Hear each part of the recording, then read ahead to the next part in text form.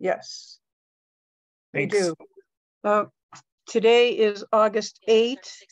It is 11:36, and this is the beginning of the meeting of the Disability Access Advisory Committee. Jennifer, can you read the disclaimer? Do you have it? I do. Okay, if you would read it, that would be great, because I don't have it and I'd take forever reading it. Sure. Thank Pursuant to Chapter 20 of the Acts of 2021, this meeting will be conducted via remote means.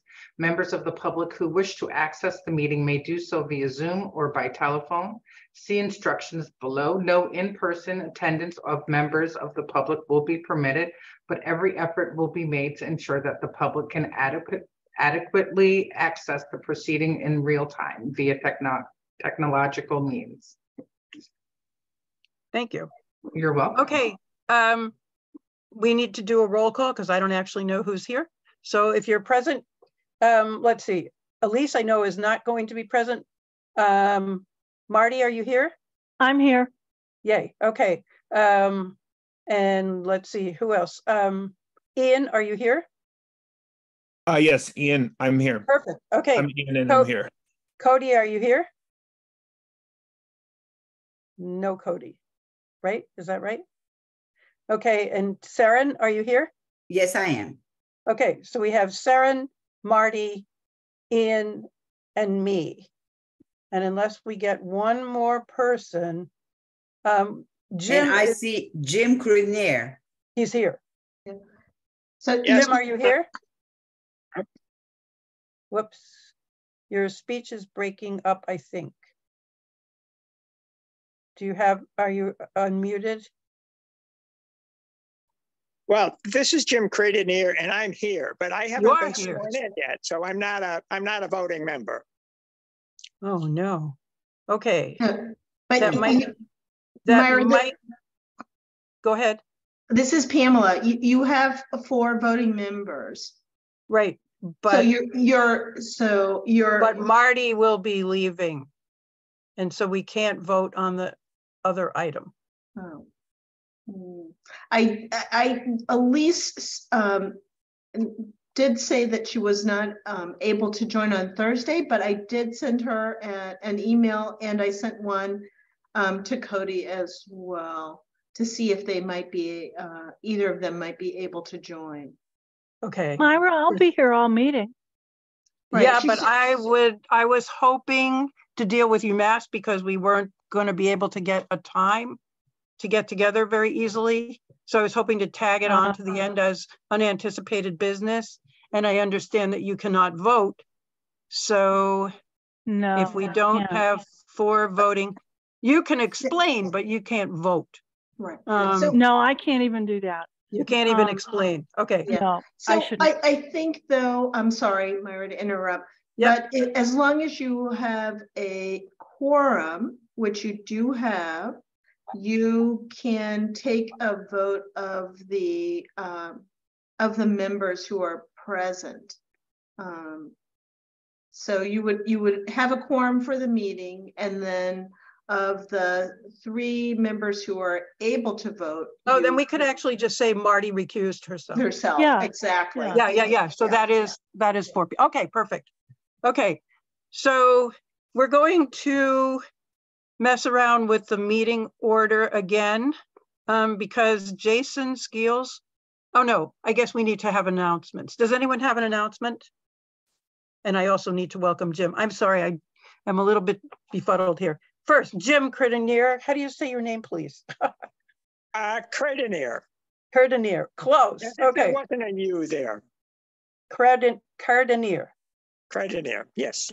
Okay. Perfect. Welcome to the Disability Access Advisory Committee.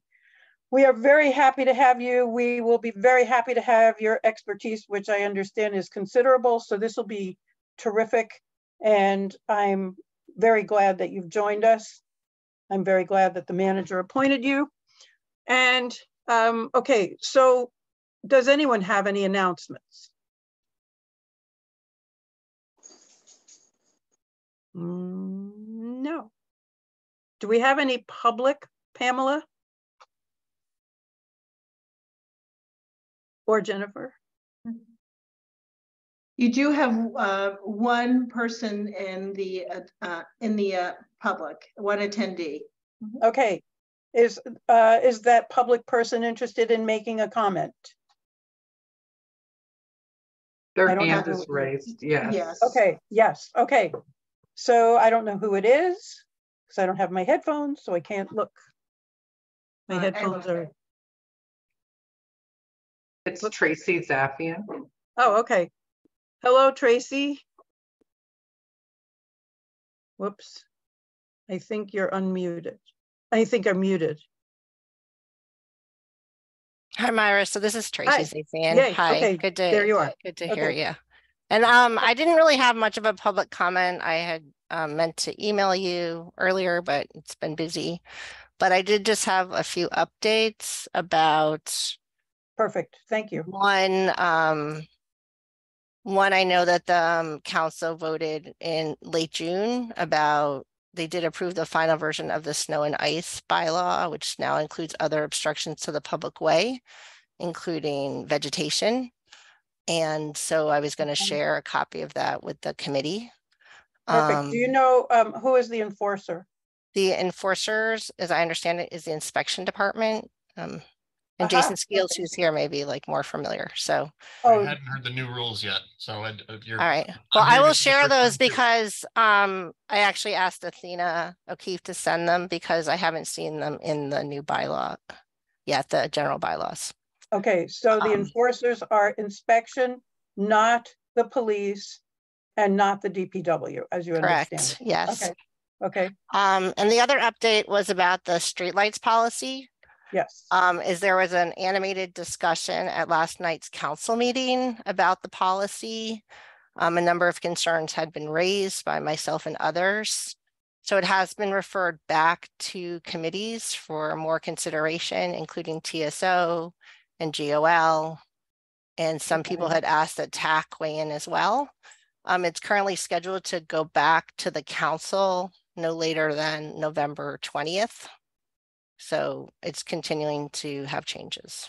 So are they still working with the version that we saw, which had nothing to do with placement and had everything to do with the type of lighting?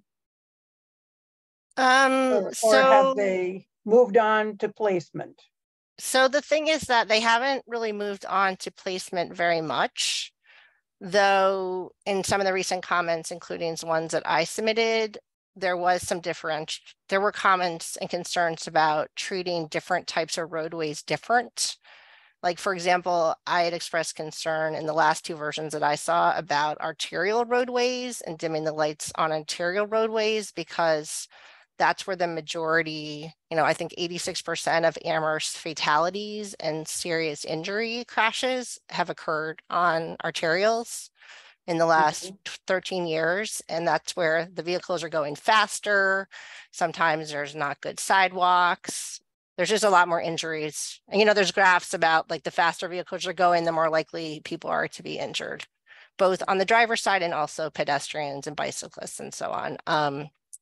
So, the sponsors haven't gone back to the original proposal where they split up the town like based on zoning districts and assigned some as being high pedestrian areas and low pedestrian areas. But I guess I would encourage them to have some locational components, especially around the types of roadways. And so those are discussions that are ongoing. Okay. We need to and also, and the finance committee is also reviewing it in terms of the financial implications of the new policy, because of course we have limited budgets and other people have other priorities. So yeah. And other than that, I'm just happy to be here and I can just sit back and listen. No, so thank you very, very much. Okay, because Jason is here, we're going to go to the update. Myra. Yeah. So, sorry to interrupt. I just realized I did have one. This is Ian. I realized I had one brief announcement that I had forgotten earlier. So the legislature finally passed the state budget, and included in that is how the first $1 billion of the Fair Share Amendment money is broken down. For those who don't know, the Fair Share Amendment was voted on in November. to an increase of 4% income tax on any income above the first $1 million. And so in that is $90 million. Well, so $301.5 million statewide for public transportation. 90 million of that goes into improvements at regional transit authorities. And of that 90 million, 4 million to support expanded mobility options for older adults, people with disabilities, and low-income individuals. So I just wanted to share that with the committee so that we had that sort of on file or on our radar as we continue our advocacy. And I'll share the document that I have. This is great to know. So 4 million total dollars split between the MBTA and the 15 regional RTAs, or excluding the MBTA? Excluding the MBTA. The MBTA is a separate pile of... Okay. So the regional transit authorities have a budget of about $100 million. And this is actually 4% increase. So that's pretty good. It doesn't sound like a lot of money, but it actually split between 15 RTAs. But the whole budget that the RTAs get from the state is $100 million or thereabouts. So thank you for that information. That's a 4% increase. So cool, good to know. And I'm on the PVTA board of the Paratransit Council. So next week, I guess I might find out more about that. But thank you for bringing that up, Ian. I appreciate it. And I'll email you the document. I'll email everyone the document. Perfect. Okay. All right, Jason, can you give us a status update on the projects that we've been sort of talking about? And we'll I guess the North Common, Pomeroy, the Mill River, and anything else. And then we can talk about the traffic signals. You can include that in it. It's all part of what you know about. So that's great. I'll start with Mill River. I know the least about this project, although I know we've been tasked with it. Guilford has a ADA access report that highlights all the problems and the things that are wrong over there, especially around the pavilion and other smaller issues. So I just need to get a look at that report and we can start tackling the bits and pieces that need to be designed and the bits and pieces that are just, replace a sign or fix this or fix that. So we need to look at what the bigger project items are, and then the smaller stuff will fall behind. Will come in behind that. So that's as much as I know about Mill River, which isn't a whole lot. I wish I had a better list, but I don't have that report in front of me and I haven't had a chance to review it. Okay. So that's Mill River. Pomeroy is going great. They have poured, I'm going to say about 75% of the crosswalk ramps are all poured. And all the islands are in. They are planning to do a final pave in early September. That'll be the top coat of asphalt. In the meantime, they're working on the ramps and all the sidewalks that connect all those. All the RRFB foundations are in the ground and ready for the rapid reflecting beacons. The street light pole bases are in the ground and ready for street lights. So that is really coming together. The contractor we're working with is hoping to be out of there by the end of September. So that intersection should be fully finished, functional, paved, and ready to go by the end of September. And on budget? No, never. No. That was a $5 million project that we got a $1.5 million earmark for. So we knew from the beginning that that was not going to make budget. It was a generous earmark, but it was nowhere near enough. So project shrunk. Where that's coming from? I do not. Guilford's very creative with budgets. I'm sure some of it's going to come out of Chapter 90, but I don't know everything about that. He should come into my neighborhood before he does that. Yeah. Yeah. North Whitney Street, Hills Road, Redgate Lane are becoming absolutely treacherous. Yeah, we've gotten some complaints from all of those.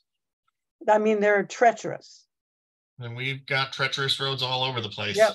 And squeaky wheels to squeak about them too. Well. So we tackle as much as we can with our budget, and we move on to the next year. So they'll fall into place in the next upcoming years. Okay. I think there was more money for Chapter 90 in that the thing that Ian reported on. I don't know what the number was, but I thought I heard something like 25,000, which really that's not going to do it. It's not a whole lot when it comes to asphalt. No. But so there's a little bit more, which is great. We can stretch it as far as we can. So that is Pomeroy Lane. North Common, we are working with the contractor to have a pre-construction meeting at some point to discuss the availability of the materials he needs to build everything. He's pretty confident he can get 80% of the materials he needs this year so that he could get a solid start going. He could get all the drainage in the ground. He could get all the subsurface things done at least before the snow flies, if the snow flies this year. And then the rest of the granite would be delivered in the early spring, and that's all the sort of big, decorative, beautiful granite seating walls and stuff like that that really make the park nice, similar to Kendrick Park, but much on a slightly grander scale. So that's North Common. We think we are going to start it this fall. We're just trying to make sure that the contractor's got the stuff he needs to really get it started and make a good dent in the project. And it sounds probable, so we're moving on that one. North Common, and so the accessible traffic signal repairs, like I said earlier before we started recording, we had that study done with, I believe it was Ocean State Signals, did an inventory of all our signals and all the pertinent ADA relevant pieces like the audible signals and there's the countdown feedback, the audible signals, and a few other the ADA aspects of all those signalized intersections. And we are currently, our electrician is working on pricing all the bits and pieces needed to upgrade all those to 100%. So we're waiting on the numbers to come back for what that's going to cost. Do you have any idea when you're going to get that information or the information about Mill River? I don't, unfortunately. I wish I had more info on both of those, but Guilford sort of threw me in this on the last minute. I just came back from vacation yesterday. Sorry. Guilford gave me a really quick briefing yesterday, told me he wasn't going to be here today and that I could, some of them I can talk to and I know more about than others, but those two, I don't know as much about those two projects, unfortunately. Okay. Does anyone on the committee have any questions for Jason? Well, I do. Okay. There was an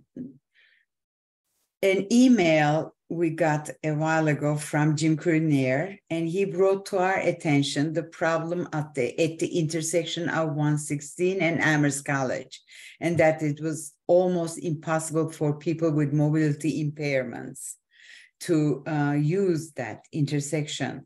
And then I brought this up to Pamela and Myra and Jay and Guilford.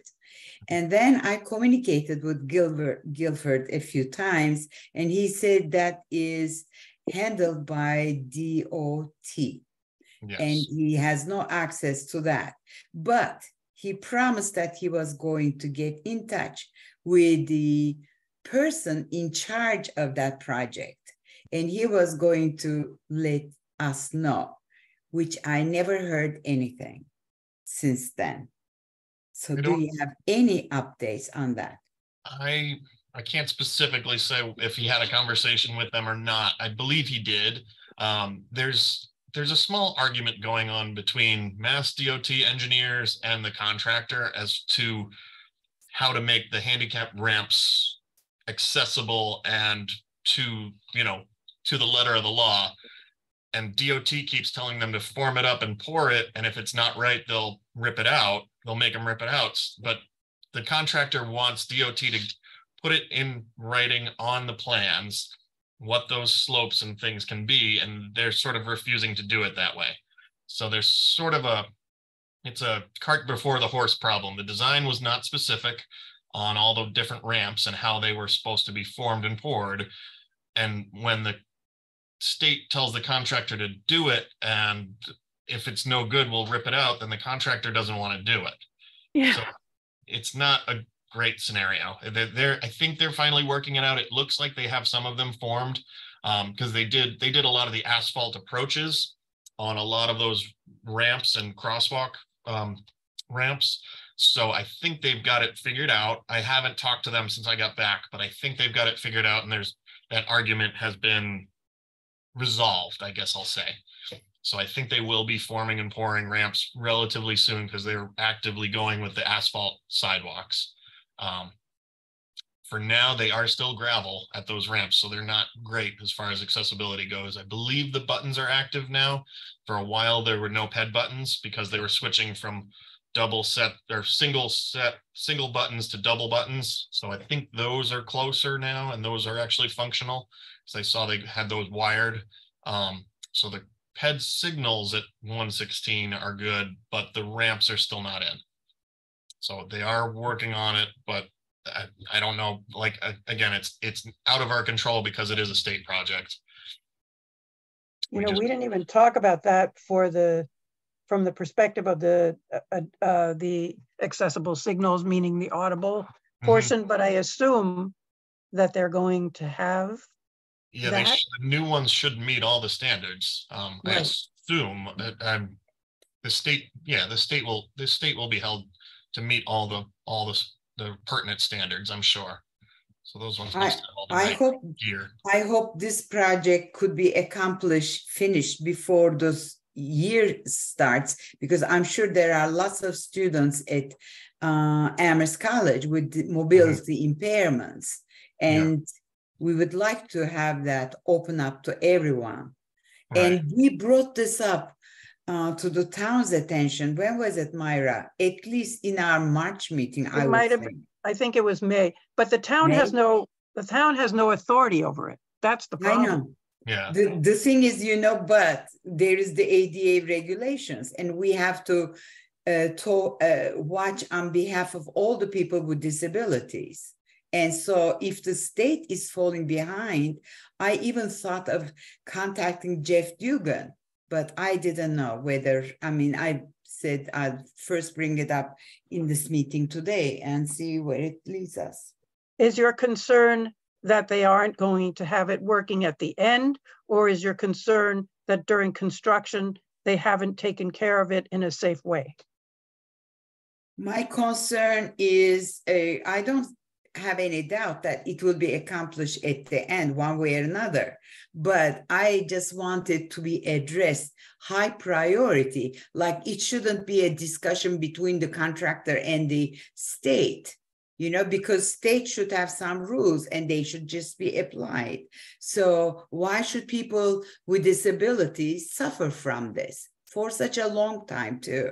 It's not just a month or two.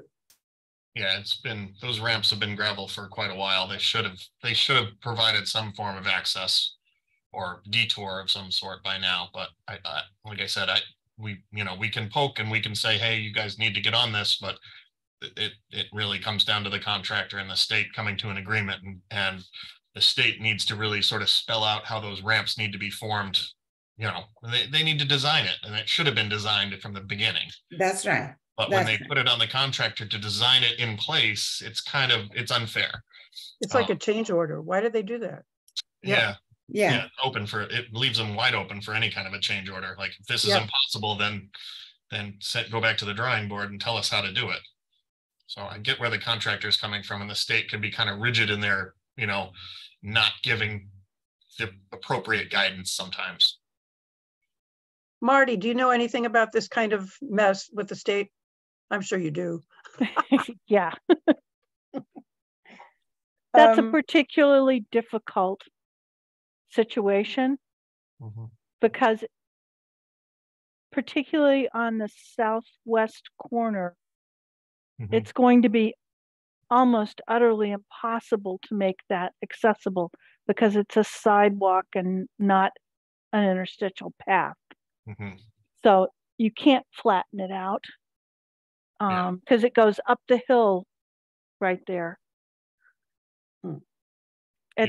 It's a real technical problem because, and it's one of those questions, one of those things where you shake your head and wonder why you're putting a curb cut at that point, because there's no place for anybody to go beyond it except down Route 9. You can't go forward if you're in a, particularly if you're in a manual chair. Mm-hmm. It will be very difficult. It's always cross from the southwest to the northwest. No, it's the southwest corner going down 116. Yeah. Yeah. Okay. Up to the so it's not the crossing. It's not the crossing that's the problem. It's the sidewalk. Now, what kind of path did you say?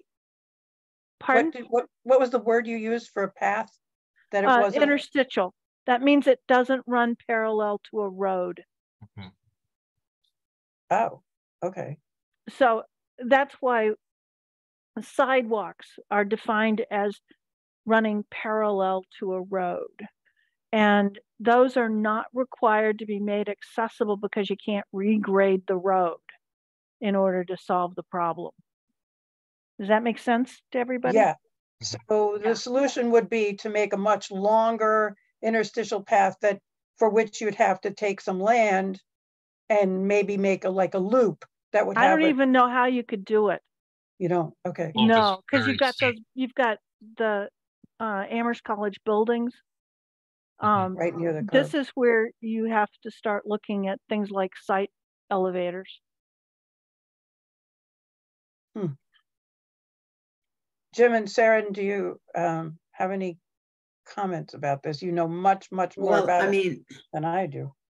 I haven't really been at the site myself personally, so I cannot make any comments, but I just was following up with an alert I got from a colleague. Okay, who's right here. So yes. Yeah, I would just point out, I mean, it's that general intersection has been impassable to people with significant mobility impairment since before Amherst College commencement. They're on track for being inaccessible after school opens. If one corner is not accessible, that in itself is not, a huge ADA problem because, people can cross over anyway, you can get around it. But the problem is, and has been, that there aren't any alternative pathways there without going extraordinarily far out of your way. Yeah. And I understand that it's not a problem that this group with the town officials can resolve, but it's really crazy how the Department of Transportation approaches all this. If anything, they've made the situation worse over the last 2 weeks, or the contractor has, or together they've made it worse. Because they've ripped up more? I don't know what they've done in the last 2 weeks. Can you? They did. They had to chase it further back to make the slopes adequate. So they did. They dug out more of the asphalt to chase it further back. I've seen some boards being formed up. There's some boards in place now, which means they should be closer to pouring concrete. And hopefully that's the final solution. But again, they haven't. I've seen those boards there for 2 weeks now, and they haven't poured any. Things have been formed up, but no concrete's gone in. So I don't know what exactly is going on if they're still having this back and forth argument. If the contractor puts the boards in to form the concrete, the state should be able to measure those boards and say, yes, this is the slope we want. As long as the concrete matches the form boards, the concrete should be good, theoretically. So is there anything that we can do as a committee, as a town, as anything to talk to anyone in DOT? Does Guilford have the ear of anyone in charge of DOT? Do you? I know nothing about how that stuff works. We have the local site engineers contact, and they have about as much pull as we do. A lot of that stuff ends up having to go back to Boston and bounce back to us. It's a very slow road. A letter from the committee wouldn't hurt to DOT, make it accessible as soon as possible. That wouldn't hurt, I guess. I don't know. I don't know if Guilford would recommend that or not, but I would, I suppose.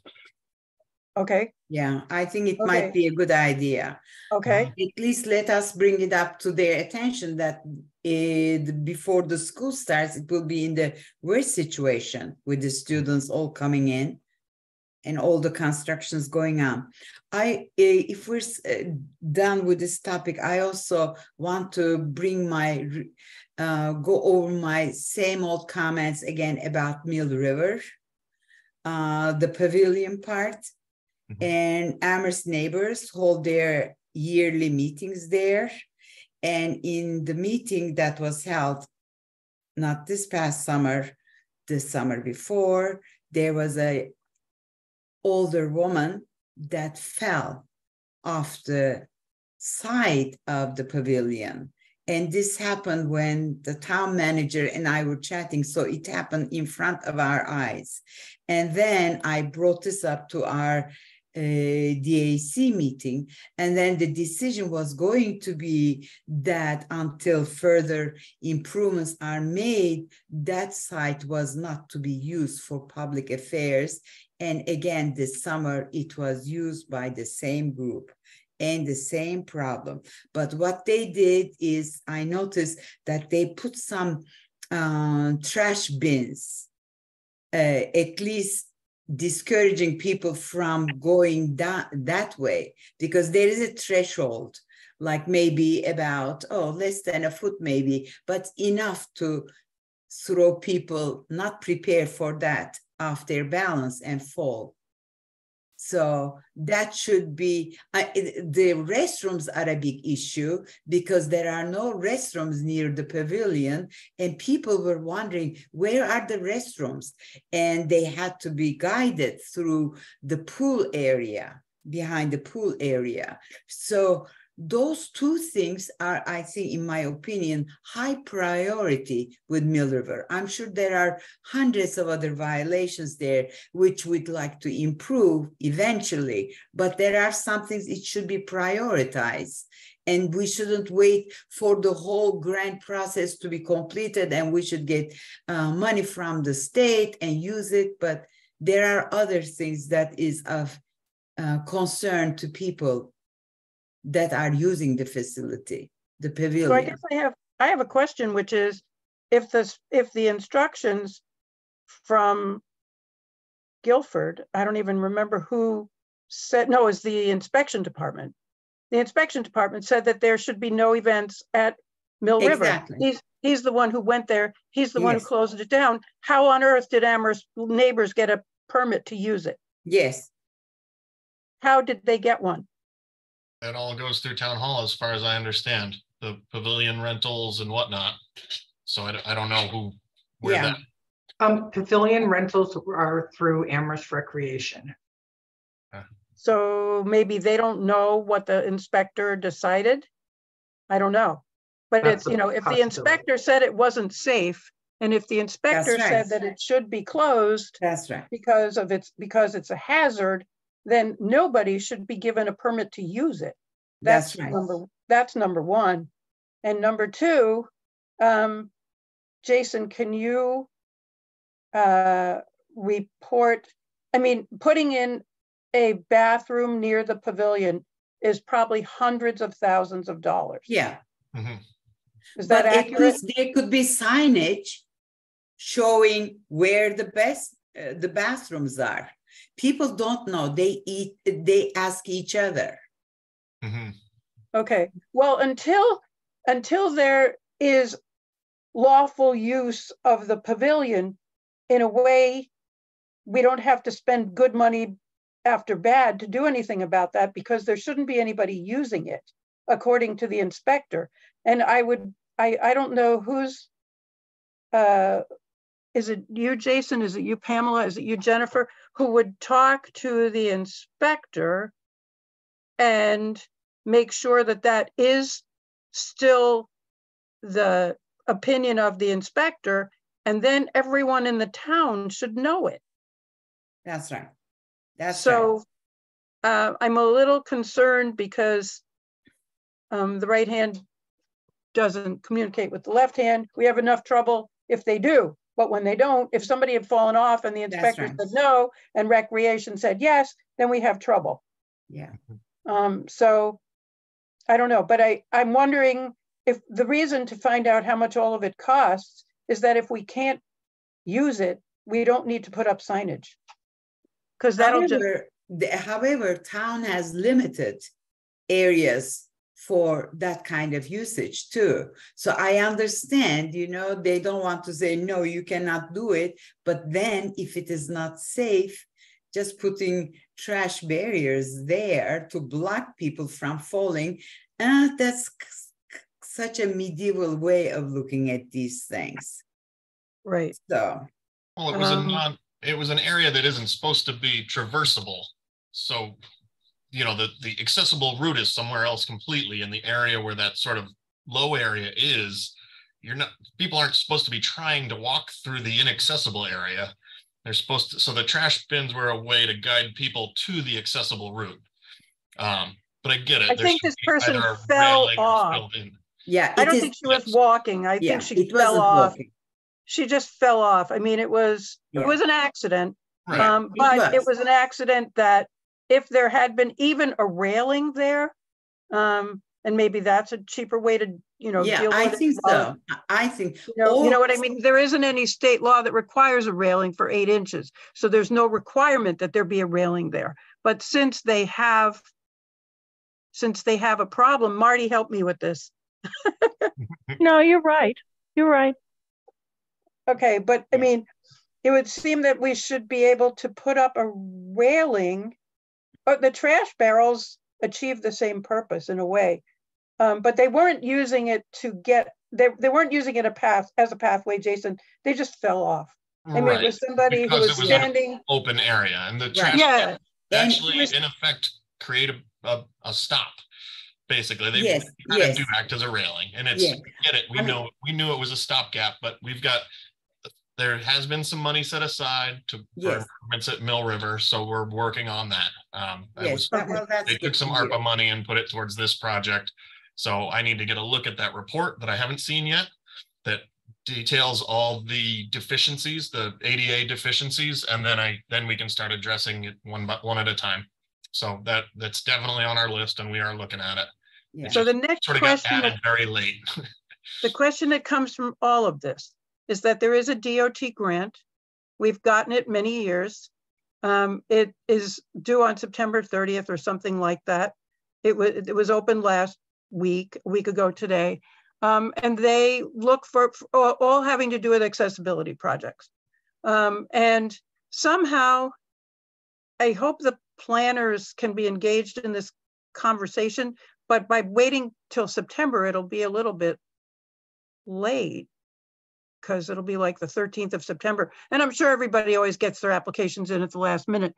But I'm just wondering what kind of project we could ask them for money for. I mean, like if you said the town has X number of dollars to do X at Mill River, in which case the inspector, if they had additional blah, blah, blah, would say that it was okay, that might be something to apply for. Yeah. Because it has to do with accessibility of a public space. And public space, which is heavily used. Yeah. I'm sorry to interrupt. I just wanted to announce that Christine Brestrup is in the room, as well as Cody has joined the meeting. Thank you, Jennifer. Okay, welcome, Cody. Welcome, Christine. So I'm afraid you're in the hot seat right away. Do you know anything about the grant from MOD that we have applied for in the past successfully? It's open now. It closes September 30th, and it has to do with accessibility features that the town would like to, create or improve. And I mean, I don't know who usually came up with what we should apply for. Do you know anything about what we might do? Well, in the past, this is Chris. In the past, we have applied for MOD grants and we've been successful. Maureen Pollock was the person who did that. We have a new planner here now, Rob Wachilla, and I can talk to him about applying for an MOD grant. We haven't really talked about it among ourselves about what projects might be suitable for this year's application. We'd probably also want to talk to Jeremiah LaPlante, who's the facilities director, and Rob Mora. so I can certainly initiate that conversation. And that can include, it can include anything in an elementary school, but not in any of the regional schools, correct? Because that's not Amherst property. Is that right? I believe that's the case. Okay. All right. So what we talked about before you were able to come is possible doing something with the pavilion at Mill River. I'm sure they're not going to fund a temporary railing. It would have to be a permanent thing, but if the town had a certain amount of money put aside and it only needed XYZ to create the accountability feature, the accessibility features, maybe that would be good. Maybe Mill River would be good. Maybe if there's more money needed for the accessible traffic signals, maybe that would be good. Maybe, I don't know anything about whether the libraries, and I guess that would be South Amherst or North Amherst, since Jones isn't really going to be too functional, would need money. And I don't know if there's any further interest in doing anything at Bangs or Town Hall. I mean, the Town Hall project that we know about, which has to do with trying to figure out how people are going to be able to get into Town Hall with a wheelchair. I don't even know where that is right now. I think there, Marty, do you know where that is right now? No, I Okay. haven't had any conversations about it.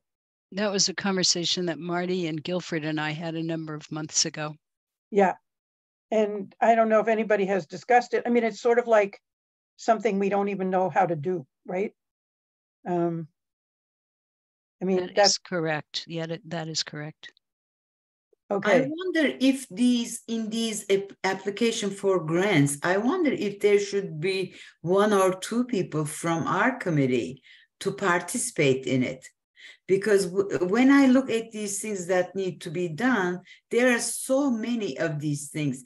But in my opinion, we should prioritize what is a safety issue rather than more in the real world. I mean, best of the conditions, we should have also this or that, you know, but base it on necessity and about the danger of use, like in the pavilion, because they are not going to fund a temporary ramp. That is a wasted. I know. I mean, a temporary railing. They are not going to fund that because it's just going to be ripped out. They don't want to do anything like that. Am I right, Chris? Yes, that's right. Yep. Okay. I mean, they are not going to fund that. I'm not saying the town shouldn't fund it, but if you want MOD money, they want permanent solution or permanent access, you know, something that'll make a long-term impact on the accessibility of programs or the accessibility of places. And we have to come up with something. Perhaps we need to go back to that study. Has ADA transition plan? Yes, yeah, Jeremiah consults that frequently. Jeremiah LaPlante, the facilities director. Yep. Okay. Does. So I don't remember if you said we need to talk to him or if Jason said we need to that. I said that he would be part of the conversation to decide what project we should apply for the MOD grant. Okay. Would there be any problem if someone from this committee were involved in that conversation with Jeremiah and whomever else? I think there wouldn't be, but I need to check with Jeremiah and Rob Mora to see, you know, what they have in mind or if they've started anything. So. Okay, so it'd be good because there is, and I don't know how much money we're going to get, not more than 25 or 30,000, although it says you can apply for up to 200 or something, but nobody ever gets that. Maureen told us if you try to get too much, you get nothing. So she had a way to figure out what kind of formulaically, what kind of projects would fly and how much they cost. And somehow she always got them. She did. She was excellent at that. Yeah. I don't know anything about how she did that, but Jeremiah may know how to make, because what we want is a successful application for something that's going to have some long impact. And we could potentially, I suppose we could have another, well, I don't know. I'm wondering if anybody people from MOD would not consult on this, I don't think, because they have to decide. That's sort of a conflict. Probably. Yeah. Anyway, okay. So Christine, did you have anything that you wanted to report to us that wasn't just about those 3 projects that we asked Jason about? No, I didn't. I saw that list and I didn't have anything else to report. Thank you. Okay. Does anybody have any other questions for Jason or Christine? I want to give one positive comment. The roundabout they made on Pomeroy Lane, and I have been using it. It is settling now to its final point, and it is very functional. And it speeds up the wait time. One of my PCAs come from South Hadley, and she said she had to wait a long time in that traffic light. Now she just gets into the roundabout and it cuts on the time she was spending waiting for it. So it was a good project and very nicely done. Do we know anything about pedestrians? That I haven't. I'll find that out when I have my hairdresser, when I see her, because her shop was across from the gas station, and she had big concerns and how a lot of people do. But I will find out from her when I see her. And I don't think anybody had any question about whether it was going to be good for cars. But the big questions were about whether it was going to be good for kids crossing the street to go to the school, for kids, you know, for anybody else crossing the street to access the businesses. So I think I'm not ready to say that those parts aren't complete yet, so they're in the works. They're the next pieces of the puzzle to be built. They have, like I said, they have some of the sidewalks paved. They have a lot of the ramps are formed, but until they get that last 2 inches of asphalt on, every ramp has a 2-inch drop off right now because they haven't filled in all the asphalt yet. So right now it's not great, but when it's all said and done, it'll be amazing. There's going to be extra, you know, there's the crosswalks around the intersection. Then there's a crosswalk further down near the bus stops that sort of, if you're coming from like the USDA buildings or there's Hampshire Gymnastics is back there and you wanted to cross over to get to the gas station or any of those, there's a crosswalk down there as well as the crosswalks at the intersection. So it's really you're talking about crossing 116 on the north of the north of the roundabout. There's a crosswalk on that north end that's completely separate from the roundabout, but it has a splitter island so that it gives you great visibility. We have lights on each side, you know, so it's very lit up at night, and it's that one's going to be excellent. I think people are really people already. I see people crossing there now, and they're already like, "Oh, this is so much safer," because people aren't hitting the gas to make it through a yellow light anymore. They know they're going to make it through the circle. They have to slow down for it. So it's already that one's already working really well. Okay. Even though it's not finished. Yeah. Good to know. Excuse me, I'm going to need to leave in about 5 or 6 minutes. I wonder, when is your next meeting? Well, it's not going to be until like September 12th. What about this Thursday? Well, we don't have a quorum that we know about. Oh. Actually, we could talk to people here. How do people feel about this Thursday to discuss the application from UMass? Just a half an hour, 3:30, so Pamela doesn't have to extend her day, and so that we can talk about the application from UMass. They want a variance for a new building, for an auditorium railing. I mean, I wish we could get somebody from the project to talk about it because I have a question. Actually, that's what I was going to say. I can't be involved in this, but I spoke with the project manager this morning, and they would really like to be able to present this to you. It is complicated. It's not an auditorium. It's actually similar to what we saw at the student center.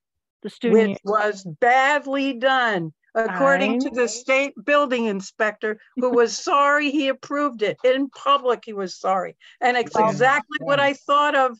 It's exactly what I thought of, Marty, except this is new construction. It's not even a retrofit. So I was like, why are we dealing with this again? in construction documents phase. I think it would so be I'd love to meet with these guys. I think it would be very beneficial for you to meet with the designers and the code consultant. Okay. So we have to find a time when we can do that. That 3:30 on Thursday seems to be a good time for them. I just got that confirmed. Oh, I can make it. We need 4 people. Saren, are you able to be there? Yes. Jim, are you able to be there Thursday at 3:30? Which Thursday? I'm sorry. Just 2 days from now, because they have 1 week before the AAB is going to vote on this. I can't do it on this Thursday. No, I can't. No. Okay. Sorry. So looks like Cody can. How about Cody? Looks like Cody can. Looks like Cody can. And what about Ian? Yes, I can. You can. Okay. Oh, good. Then we'll do it. And hopefully we can get Elise. Wait, did Elise give you information, Pamela? Yeah, Elise is not available on Thursday. Not available. Yeah, but okay. If so Saren and Ian and Cody and I can be there. Okay. Yeah, that's 4 people. And Pamela, I sent you a list of the recipients for a Zoom. Okay, thank you. Yes, if you could send that out, that'd be good. Then they'll be there. Okay. Can I just ask you, Marty, is this the same state inspector that we dealt with about the other UMass project? Yes. It is. David Holmes is the inspector for UMass. Okay. Okay. And he approved this one too. He must have had a better reason this time. Well, no, that's why there's a variance request. Okay. Because he did not approve it. It's not a matter of his approval or not. He doesn't have purview on this other than initial, and the response is to ask for a variance. Got it. Okay, so they will explain this Thursday at 3:30. We don't have the 3 days posting, but we can do this as an emergency meeting. Is that right? Okay. No, this is great. 3:30 Thursday. Thank you so much. Thank you for arranging it with them, Marty. Oh, yeah. And Myra, Chris was asking when we meet again next month. That is, I'm looking at my calendar. It seems like it is the 12th of September. That's correct. Yeah, Chris, I'm sorry. Thank you. September 12th. Yep. I'm sorry. I tried to answer that, but I got way late. So we at September 12th, you only have like 2.5 weeks to write a grant. Is that enough? Probably it is. Although I think it's enough to write. It usually takes longer to decide what to write about.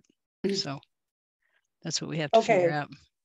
So, so you have like 5 weeks to come up with a, could you inform Pamela when the people that are going to make this decision are going to meet, and she can let the committee know, and we can figure out if any of us would want to or could attend?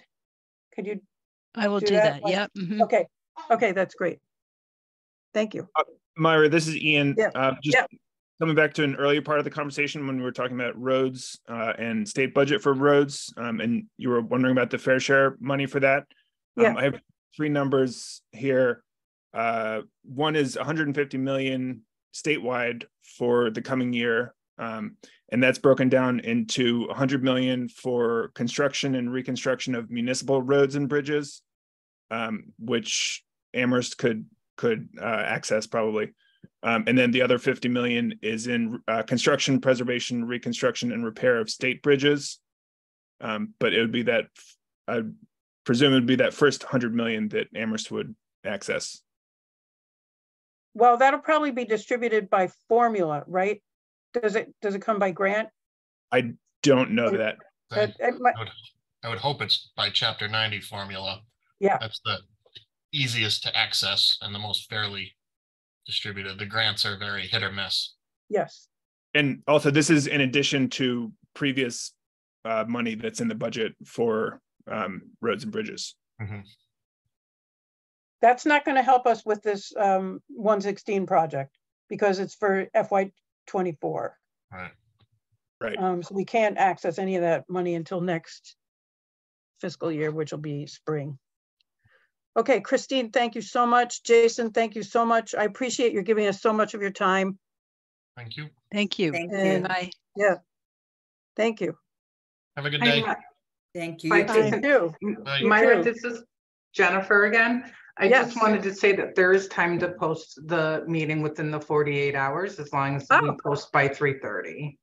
Perfect. Okay, that's great.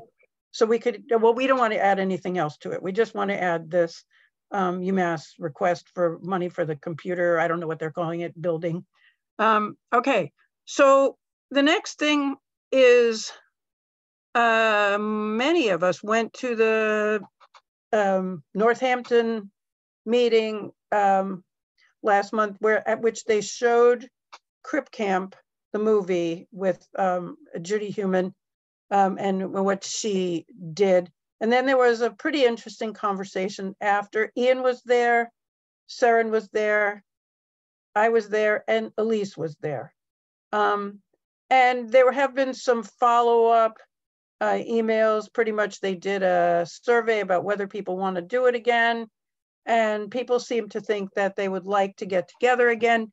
So I don't know what role this committee wants to play in any of that. So I'm just bringing it up to see if there's anything that you think we could work on. Primarily the people were from Northampton and Amherst. There was one woman who was very articulate from Holyoke who was, I believe she was mobility impaired. Is that right, Saren? Yes, this is Ian, yeah. Yeah, yeah. Yeah, okay. And so she was from Holyoke. Pretty much everybody else was from Northampton. And then there was us. And it was a very nice, congenial group of people that we all thought we could have more. And Pamela was there, I'm sorry. Yeah. Elise and I wouldn't have been there if Pamela wasn't there. And it was very nice of Pamela to write, you know, and so I really wonder if there's anybody who has any interest in taking the lead with connecting with them, if there's anything we want specifically to work on with them. I just thought that I'd bring it up because it just happened and it was a very, I thought, useful meeting. Yeah, Sarah, and they had a wonderful space, which was very nice, very inviting space. Right, because they have a senior center in Northampton. Yeah, I know. Anyway, but you know, where's the money going to go? Is it going to go to a senior center? Is it going to go to Mill River? There's not enough money for everything. That's the problem. So where are we going to put the money? Anyway, I don't know if anyone, and Pamela, feel free to be a participant here because you might have, you know, other observations. So I'm very happy to open it to Ian, Saren, Marty. Marty, by the way, are you flooded out in Vermont? No, we didn't get flooded. It was the road to get home was flooded and washed out. Okay. We're lucky high enough. It wasn't that bad. Okay. All right. So Saren, Ian, Pamela, do you have any observations that might be helpful for us going forward? Well, I mean, I would think that it might be good to have a partnership with them. You know, we could keep each other informed. And when there's some advocacy work, which they bring something, it seems like they're a very active group. So I think that might, you know, the two towns working together might be a good idea. I can't think of what we can do right now, but in the future, we should share each other. We're thinking of doing this. What do you think? Or it might be good to have partnership with them. Okay. Ian, did you have any? Yeah, go ahead. Yeah, I agree. A partnership and one of the things I valued about it was the community building aspect of it. Which goes hand in hand with partnership, and both in terms of advocacy issues, but also just in terms of building sort of a stronger sense of community around the issue of disability advocacy and disability justice. Mm-hmm. I'm trying to remember. I think there may have been some folks from Franklin County, either Greenfield or somewhere else. But as you mentioned, it was primarily Northampton and Amherst people. Yeah. So does anyone want to take the lead in communicating with them? Don't all answer at once. I can do that. You can do that. Yay. Yep. Great. This is good. Okay, so I actually don't know who the chair of the Northampton or who the person from Northampton would be, but I know Keith, what was his last name? With a B. Yeah, I think it's Benoit. Benoit. Yeah. I think you're right. Okay. So he's the Pamela of Northampton, from what I can tell. He has a different background. I think he's a planner. But he's the Pamela from Northampton. And Ian, if you want to contact him and find out who on the Northampton, they have a commission on disability or disability commission or whatever you call it. They are that status. But if you want to find out who the person that you might want to talk to about possibly, you know, how we could work together, I think that would be great. If you want to be our liaison to them. Sounds good. I love it. I love it. Thank you. Okay, now we need to talk about the Commission on Disability. Pat said that Pat DeAngelis is our liaison to the town council. She is not able to be here today, but she sent an email to Pamela and to me about, well, I actually wrote to her. I don't even remember what the order of any of this was anymore, but I wrote to her and I guess a week ago, I sent her the applicable Mass General laws, which I believe are something J, 40 something J and 22 G something. I wrote it all down and I sent it to her. There are two Mass General laws that need to be adopted for us to become a commission.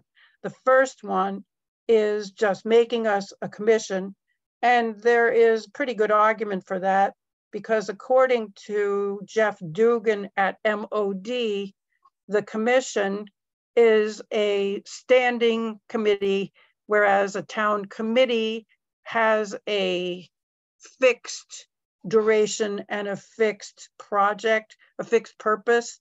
And once the duration and purpose have been run, they are disbanded, whereas a commission is ongoing. And since this committee has been going for 30 something years, I think we're probably already a commission. So I don't know how the town council could vote against that. The second one, that's 22G, is the one that's a little stickier because it has to do with money. I went to that presentation at MOD that they did a couple weeks ago on Zoom, and they had a number of presentations from towns that has to do with a variety of things. But one thing that came out of several of the towns was that they are commissions. They have been approved to receive all of the HP violation monies. Commissions are allowed to have a budget. They're allowed to have an appropriation from the town.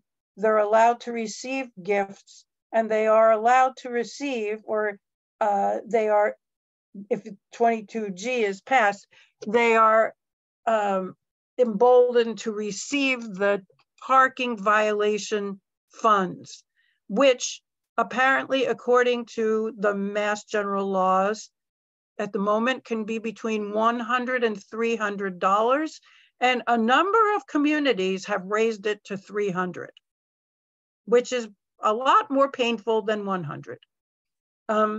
So I don't know how the town would feel, how the town council would feel about that amount of money, whatever it is. My sense is that somebody, Pat or somebody, laughed it off and said we'd hardly collect any money on HP violations. I don't know anything about that. Do you, Pamela or Jennifer? This is Pamela. I've been told that the fines, the amount of money that's collected in fines is pretty small, but I have not seen the numbers. So it would probably be worthwhile to actually find out what the amount was that was received in, a fiscal year, so that you would know what that amount is. Okay, so Saren, Jim, people who would notice these things that I couldn't notice. Do you know very much about the amount of illegal parking that you see? Do you see a lot of illegal parking? Do you feel like there is not so much, or that there's an enforcement problem? I really know nothing. Marty too. I mean, anybody who can see parking spaces and who's in them. I personally don't see a lot in the way of violations. I mean, probably like everybody else, I haven't been downtown as much since COVID started. And I don't know, you just get out of the habit, but nevertheless, whenever I go by spaces, they seem to be, most of the time they're empty, which is fine. They should be empty unless somebody with a placard is parking there. So I don't know. I mean, Saren's experience may be very different because she's going to be looking for a space downtown. So I don't know. I mean, I guess my question that's associated with that is, what do these commissions do with that money? Yeah, they seem to do all kinds of projects. Like one of them had a fair amount of money that had accumulated and that they got from gifts, and they were able to fund, I don't think whether it was Boy Scouts or a boys club or a community organization that wanted to do something that would make their facility more accessible, or that would allow for more accessible participation in their events, even in their place. I mean, there were some really interesting projects that didn't have to do with, we're going to fund a sidewalk, we're going to fund this, we're going to fund that, but it had to do with civic organizations that were interested in increasing the level of accessibility of their activities, and that didn't have the kind of money that they needed in order to do that. We could get a list of those things that that Jeff Dugan knows about. And he seemed to be pretty aware of a lot of the kinds of things, but it's, you might want to fund something for the town, but I think they were funding private civic organizations to be more accessible. Myra. Yeah.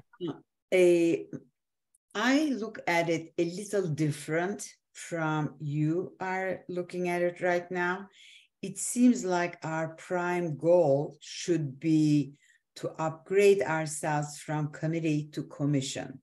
And when we get money involved with it, it becomes pretty difficult whether the town really is actively writing tickets for violators of HP places and things like that. It's beyond that. But when you say, we want to keep that money, then they will have second thoughts about it. So yeah. I would not really go with it. I will just say we are working, we have been functioning for the past 30 years or so. So we think it is time for us to become a commission. My main goal in doing that is they will pay more respect to what our recommendations are. They will take us seriously rather than as compared from it coming from a committee. So that's my main goal. And then maybe we can say that we also would like to see if the parking tickets are over a certain amount, then we can tap into 50% of it or something. And maybe, in my opinion, rather than using it to support other organizations, we could look at it to have a very respectable consultant to see what can we do to improve this project. Like, for example, that intersection thing. you know, between Amherst College and 116. I have no idea. I haven't seen it. I can kind of visualize it. But in a case like that, we can just find somebody who does that as a consulting work and maybe use it for those, whether it will be enough or not. But I wouldn't start it with the money part of it. So you would say divide 8J and 22G that we want to become the commission first. We'll talk money later. Yes, exactly. Exactly. Okay. How do other people feel about that? This is Ian. I like that idea. Also, just anecdotally, in terms of seeing parking spots be used by people who don't have placards, I feel like I see it frequently. I don't really keep track of the numbers of times I see it in my head or list it anywhere. I just know that I get annoyed and aggravated when I do see it happen. And I did see it yesterday at a Northampton Starbucks. Someone pulled into the spot without a placard and ran to get their coffee and went back to leave. So I think raising the fine level would be a good idea, but also focusing on becoming a commission first would maybe be more effective. Yeah, maybe we can. Yeah, I think so. And I was at the town hall trying to get sworn in, and unfortunately the clerk wasn't there. So it was a struggle to get into the town hall. So I have no idea what they will do when they get rid of that parking place in front of the town hall. That's another story. But there was the sign, and it is $300 fine there. And I said, whoa, that is so high. That's what I thought personally. 100 to me is good enough. But $300. $300, people won't do it. 100, they might. They'll figure, I get away with it. Maybe I'll do, 300, they're not going to do it. I don't know. That's okay. Cody, Marty, do you have any opinion about how we should do this? I think I'd leave the money out of it too. Okay. So, Cody, did you want to say something? Yeah, I'm just shocked after 35 years of being a committee. This conversation is just now happening. And yeah, we should be a commission. Yeah. Just how do we navigate the money aspect? Is there any state support if we needed to come up with what's needed to meet that criteria? You're asking, is there any state support if we were to become a commission? What I'm saying is, if we're little short on the money aspect, is there any support we can get to meet that criteria of having what we need to have to make? I mean, we have a salary case, it's just the money aspect. So can I respond? Please. Yeah. So I think that the becoming a commission does create an incentive for the town council to provide an appropriation to support the work of the commission. However, and this is based on my very limited experience, the support from the town council for other commissions is relatively small. And Cody, I think you're asking, like, how do we meet the gap financially between like doing the work of the commission and if you bypass seeking the funds. And I think there's always going to be a financial need for more support to do the work of the future commission, probably more than what the town will allocate. So it's always going to be a combination of looking at grants, looking at support for MOD, seeing what is on tap by, Chris and the planning department in order to meet that the financial needs of doing the work.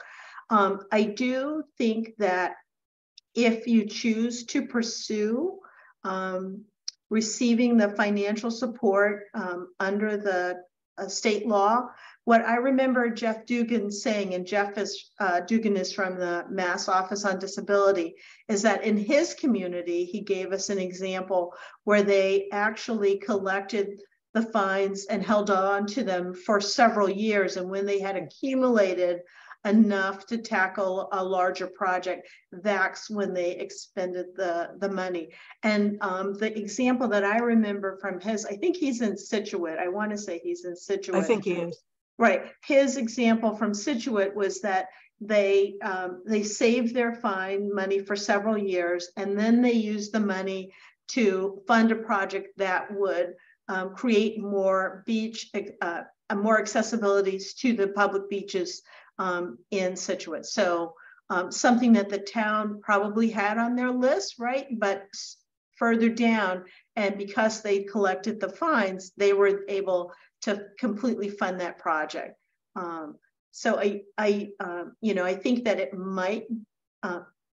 it might be worthwhile not to make a decision to forego the money, especially if it's a small amount and you're going to have to accumulate it over a long period of time before you're able to really expend it on an identified need.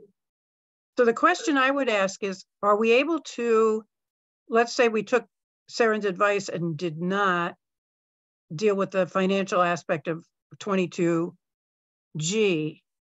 right now, but that if we become a commission under 8J, do we have the right to have a budget line so that even if the town didn't put anything in it, if perhaps there could be, you're allowed to accept donations if you're a commission. Some of the commissions around the state actually have appropriations that they are able to use, 5,000, 10,000, 25,000. I even heard that they got. Obviously, money from a town in a budget doesn't sit in the account. It doesn't roll over. So you spend it or you lose it. But I don't know if we're allowed to have the bank account without the 22G. And they did collect. Yeah, that's exactly right. The way you described it, Pamela. I think they bought beach wheelchairs, and I forget what else. Picnic tables that were accessible. It was like that. So they didn't do anything about a bathhouse because that's way too expensive, but they did buy beach wheelchairs and they did buy picnic tables. I mean, if we become if we do 22G, I don't know how much money they would even have to lose. I don't know. I mean, it would be an interesting question to find out the answer to. Who collects those fines? I don't even know. I think the fines would be collected by, so be the police, right? Who would be issuing a ticket. And I don't know whether it's going to the police department, but the citation would be issued by the police department or by the parking enforcement, because these are two guys who are. So maybe the collector knows? The collector's office. Yeah, I would The say collector it's would the know, collector, yeah. town clerk. Yeah, the collector. The collector's office. Yeah, because they get the money. Yeah, and they probably know what it's for. So it'd be an interesting question. Yeah, we can find out from the collector how much they get in a year. I mean, the town isn't going to die if it's like, you know, $750, right? You know, they're just, yeah, sure, you can have it. They'll probably do that. But if it's a substantial amount of money, maybe they won't. I don't know. So given what Pamela said, do we want to ask Pat to talk? Pat said she would meet with the town manager and I believe Lynn, who is the president of the town council, to talk about this. So the question is, what do we want to tell Pat?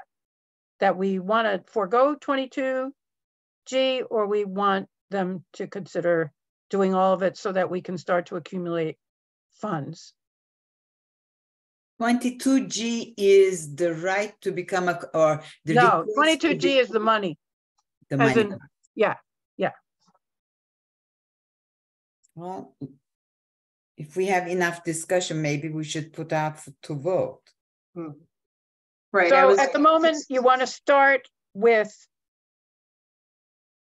Myra, can I interrupt for a second? So I'm just going to suggest that someone make a motion, right?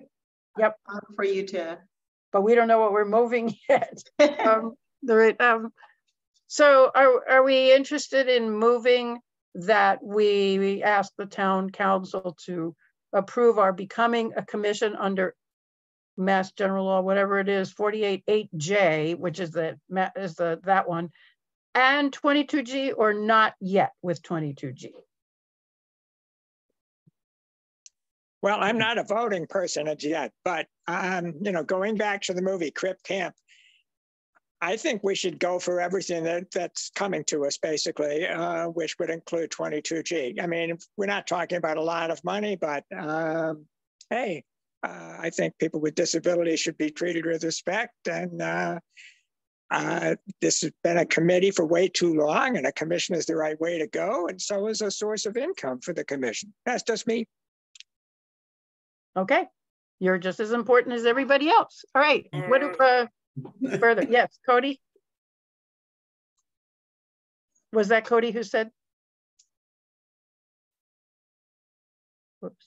Yes, that was Cody. I'm going to ask if I can make a motion to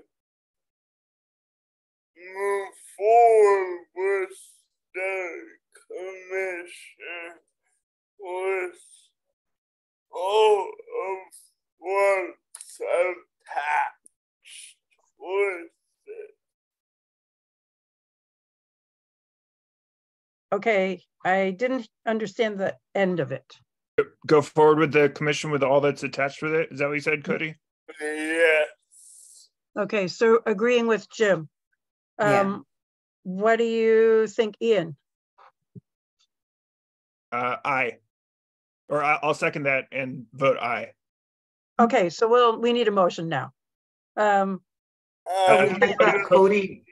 was trying to make the motion. Oh, you made the motion. Okay. Yeah. Okay, thank you. All right, and Ian seconded. Perfect. Okay, so the motion has been made to ask the town council to approve both 8A and 22G. Okay, so we could vote. I mean, unless somebody wants to say something. Is there any discussion beyond what we've had already?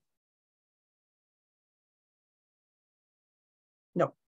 Okay, all those in favor of the motion made by Cody to request funding under 8J and 22G, say yes. Yeah. Oh, I guess okay. I guess we need that roll call. Marty? Aye. Saren? Yes. Cody? Yes. Ian? Aye. Yes. And I'll vote yes as well. Okay, so we're voted 5. Oh, and Jim can't vote, but Jim, can you get yourself able to vote before the next meeting? I'm going to do my best. Okay.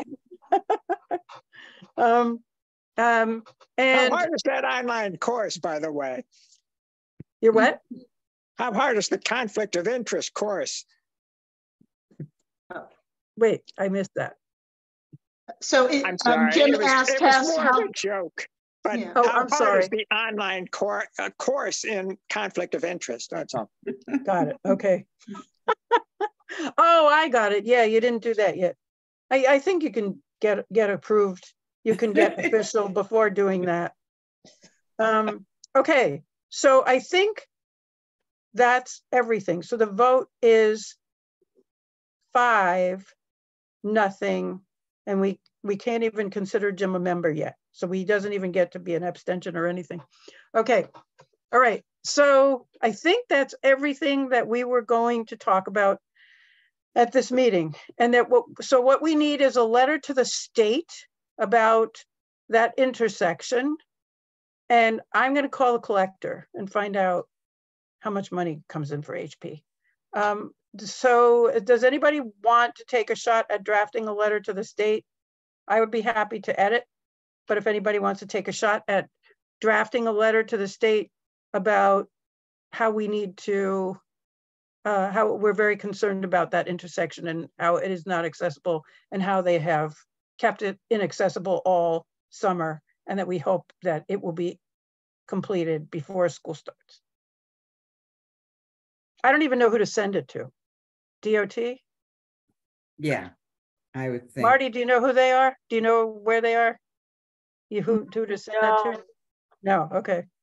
Well, Guilford knows. Yeah, Guilford and Guilford knows. Jason knows. Yeah. Okay. Okay. All right. Well, I can try to write the letter. And the call to the collector is easy, and I'll send a note to Pat that we voted about the other thing. All right. So 4 of us are going to meet with the architects on Thursday afternoon at 3:30. Okay. Correct? Yes. Perfect. Yes. Perfect. And thank you for telling us it's very complicated, Marty, because the first thing, I know you can't talk about it, but the first thing I thought of when I read it was, here we go again, UMass, another railing they don't want to build. And this is like new construction. So why couldn't they have made it a little bit wider or taken one seat out so you can put a rail in the middle and people can go both directions and hold on to the rail? I'm just very confused, so I'm going to ask them on Thursday. Yes, I think you need to talk to them.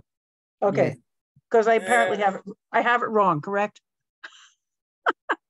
Okay. My concern is that it seats 240 people and only that 4 seats are accessible.